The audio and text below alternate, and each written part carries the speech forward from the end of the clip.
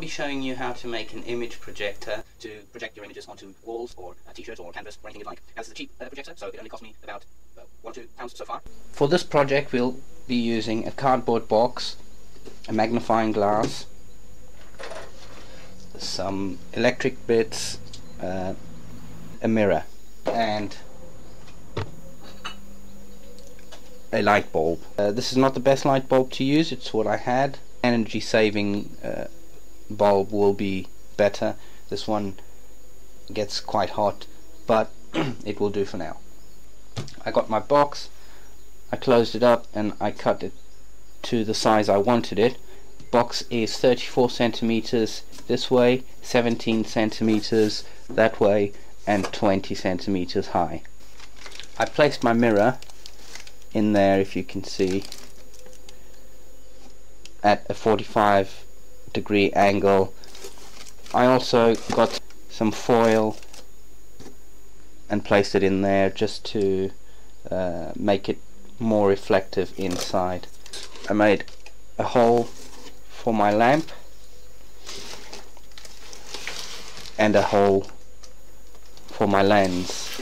We're not going to put the lens directly on here because if you put the lens on the box you can't adjust focus.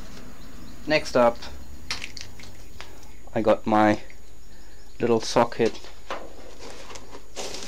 and I place it in there. Now like I say, this light does get a bit hot, so it would work better with, or it will work better with, an energy saving lamp. We're going to need to get our magnifying lens out of its casing, and then I just made a tube where it will fit in. You can use a PVC tube to do this.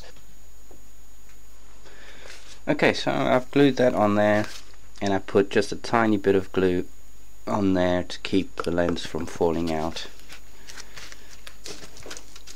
and I'm going to place it in this way. All done. So I drew the Stewie and I'm going to show you what we can get. So if that was my t-shirt that I wanted to trace onto, there's my image. You'll have to make minor adjustments to the lens to get it to focus, but that's pretty much it. So as you can see, it works fine, and I hope you enjoyed that. I hope it helps. If you have any questions, just give me a shout, and I'll see you soon.